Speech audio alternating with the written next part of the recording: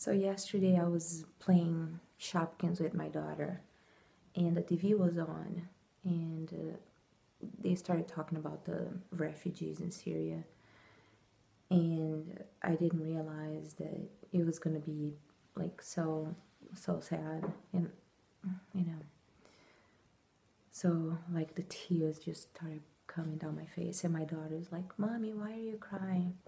And I said, "Oh, because this is sad." So she asked me to turn the TV off, and I did. So went to sleep, and our cat woke us up again around 3:30, 4. And I wake up, and then I couldn't go back to sleep. And of course, my mind goes straight to that. These poor kids, they're dying. Parents and kids dying for a better life.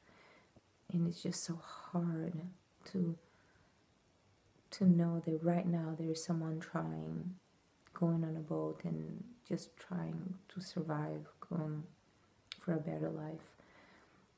And then today at work, I was checking Yahoo News against my better judgment. I know that I'm not supposed to be doing that shit.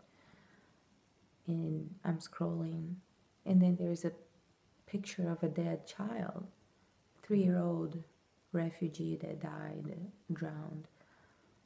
I'm like, what has this world come to?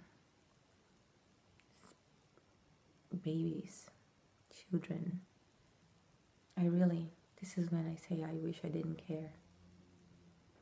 How can you not care, to see your child dying?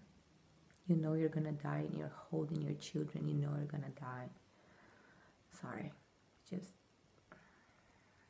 I say the bad and the good, so that was not good today, but better day tomorrow. I'll keep away from Yahoo News.